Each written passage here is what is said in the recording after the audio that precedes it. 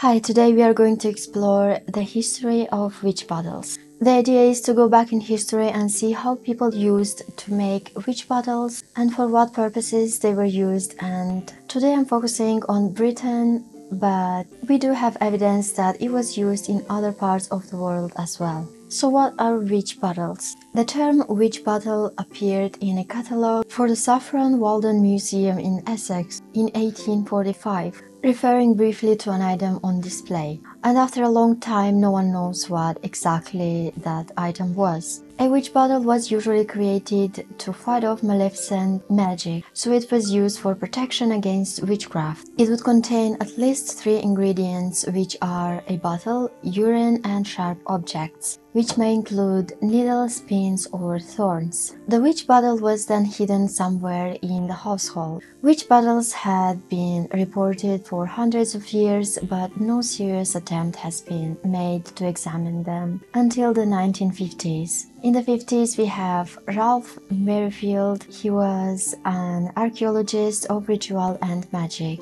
So after his work, we get 4 types of evidence. The first type of evidence would be the recipes, written details on the creation of witch bottles. We don't know how often these prescriptions were used, and it could be that these written fragments were a part of a bigger tradition that was either unwritten or lost. The second one, we have the witches' trials. And we know here that those conducting the trials rarely prosecuted people for the creation of these bottles. And it's because people would use them to protect themselves against magic. But we do have a few actual trial records describing them. But it could be that this information is not very accurate. It depends on how much the author who wrote these cared.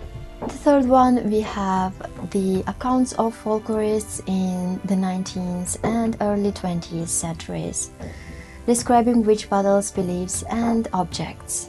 The only concern here is that they likely substitute the word urine with water. And the reason that they did that is their readers' sensibilities. For the fourth one, we have the surviving witch bottles uncovered at sites on 2 continents, mostly over the last century. These artifacts are some of our best indicators of actual practice, but they themselves do not constitute a complete record of the practices. Because sometimes people would even throw these bottles in the fire, and by doing so it would be hard to tell if it was an ordinary broken glassware. Also, any rituals, timing, or chanting, even if it was written, this would leave no archaeological trace. The first bottle was analyzed in 2009, but some substances including in the bottle might not be detectable due to the material not surviving or the lack of testing for detection. Origins of the witch bottle. Dating to the last decades of the 16th century, the author of Folger manuscript wrote the instruction of a working in which urine and iron objects are boiled in a pot or pan. And this is what he wrote. Take the urine in a party that is bewitched and seed it in a pot close covered. Then take a pigeon heart and stick 5 needles in it, and set with the urine till urine be consumed, saying as above written. Then the practitioner would recite a chapter from the Gospel of St. John 3 times and then another chant. The interesting part is using an animal heart that is absent or replaced with a cloth in many later accounts. There is another similar practice from 17th century that includes sulfur, urine, 3 needles. You would boil everything while chanting. It is a long chant, so I'm not gonna say it, but I will link a book where you can find all this information.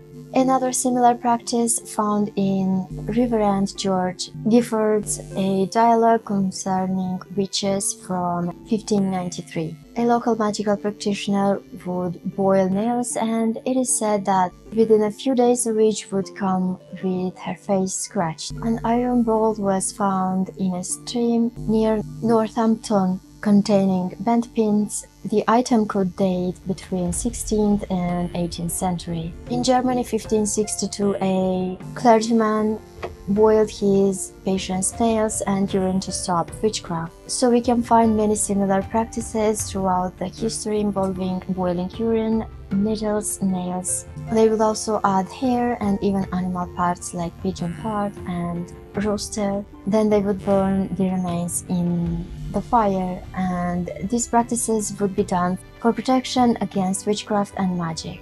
Also, there is another in 1654, Anne Green accused witch who was a healer that boiled urine with a hair to treat headache. The appearance of witch bottles. The most compelling evidence of witch bottles appears during the 17th century. We have the famous Glanville's account. He had been staying in Suffolk around 1640 when he learned of his landlady's brush with witchcraft. So there is an old man that traveled a lot, and one day he asked someone how he was doing. And he said that his wife was haunted with a thing in the shape of a bird that would flutter near to her face so she couldn't rest. The old man advised him to take a bottle and put his wife's urine in it, adding as well pins, needle and nails, and seal good the bottle and then set the bottle on the fire. The man did what the old man said, but the bottle was sealed with a cork, and when he put the bottle on the fire, the cork bounced out and everything that was inside that bottle flew up, and his wife's condition stayed the same. The man told the old man that it didn't work, and he told him to make the same bottle, but this time to bury it instead. He did what he was told, and his wife was finally recovered. But then a woman came and said that they killed her husband, and they said that they didn't even knew her husband. But then the woman said that this is what her husband told her on his deathbed. At the end, they did understand that her husband was a wizard and had bewitched this man's wife, and that the working that they did in order to save this woman was the death of that wizard that had bewitched her. So this account presents both boiling and burying of witch bottles. Then we have many examples of witch bottles made out of stoneware jugs, with round bodies and thin necks, the latter of which was often decorated with a bearded man's face. These jars was usually used to transport beer and have been nicknamed Bellarmines. Before these jars had been used as witch bottles, they were likely in circulation in England for 70 years. Bellarmine witch bottles have been found dating from the late 17th century in London, but even more have been found in East Anglia, particularly in Suffolk, usually containing pins, not so common felt heart, hair, thorns, and nail clippings. Some witch bottles from Suffolk included the usual ingredients, along with shards of glass, brass studs, a fork, and wooden pieces used to make matches. Throughout the history, we find many recipes of how one might create a witch bottle, which I won't go over just because there is too much information, and I'm trying to make this video as short as I can, because I understand people don't have enough patience to watch a 3-hour video. Still, it's hard to explain history in 5 minutes. I will link the book that I enjoy reading before making this video for those of you interested in learning more about witch bottles throughout the history. So witch bottles featured in 2 witch trials in 1682. John Butts was accused of striking Mary Farmer ill. A local cunning man advised the girl's parents to stop up her urine in a bottle and bury it while burning her clothes to compel the witch to appear. John Butts fell to writhing on the ground, making horrible sounds. It seems like the charm didn't work at the end because Mary soon passed away. A similar case appeared at the court of Oyer and Terminer in London. Jane Kent was accused of killing a 5-year-old Elizabeth Chainlett. When her mother was also attacked, her father took the advice of a doctor and he boiled pipkin containing Elizabeth's urine, hair, nail parings, and other items. He claimed he could hear the witch outside screaming, but he never opened the door to see if she was there. The next day, both John Butts and Jane Kent were acquitted at trial.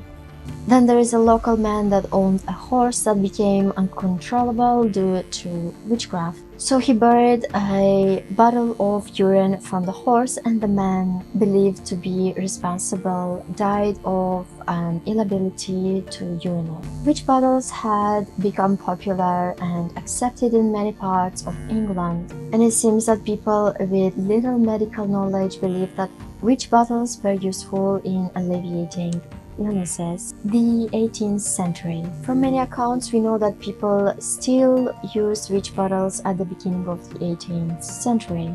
After the last conviction under the 1604 Witchcraft Act, basically witchcraft is no longer associated with murder and destruction, but fraud and fortune-telling.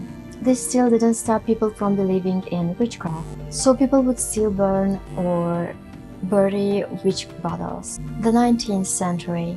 In many areas, the belief in the existence of witches was still strong in many areas, even though many generations of British citizens had never witnessed trials for witchcraft. People would also use often iron bottles in creating these witch bottles. Although many of these practices were successful, some of them were not. Bottles would blow up and destroy people's homes, so please don't put witch bottles on fire and always consider fire safety when working with it. Witch bottles were also used in love spells. We have one example in 1894. Lillian Haynes was upset because her boyfriend took up with another woman in the same house. So two women, Mary Ann Smith and Mary Jane Pritchard, gave her a bottle containing red liquid. Lillian had to drop pins in that bottle and make her wish, which was to get her boyfriend back. Once the bottle reached 13 pins, the case reached to the magistrates and both women were fined, and her boyfriend, Ted Highway, remained happily with Louisa Jones. The 20th century. By the early 20th century, practices of the cunning folk were failing into abeyance, so we only find a few examples of witch bottles. There is this man that asked his barber for his hair. It was to be placed in a bottle with nail clippings and water on the fire at midnight to revenge a wrong done to him. In 1919, there is this woman who often boiled pins in urine in order to bring the man who was suspected of bewitching her garden. There is one case in which it seems that the bottle was used to curse instead of reverse one. In 1912, a farmer was very ill, but then he found a wax-sealed bottle containing pipes and a centipede under one of his apple trees. A cunning woman advised him to break it and bury it far away, and after that he had no trouble. But Britain is not the only place people used witch bottles throughout the history. There are many other accounts in other parts of the world, such as North America and Scandinavia. Today we still use witch bottles, although we might find some recipes adapted to our modern practice. For example, not everyone is comfortable working with bodily fluids, so they would use vinegar instead of urine and things like that. But I hope this video was useful and you learned something new today. If you would like to support this channel, I have my Etsy shop linked in the description box. I wish you a peaceful day and see you in my next one.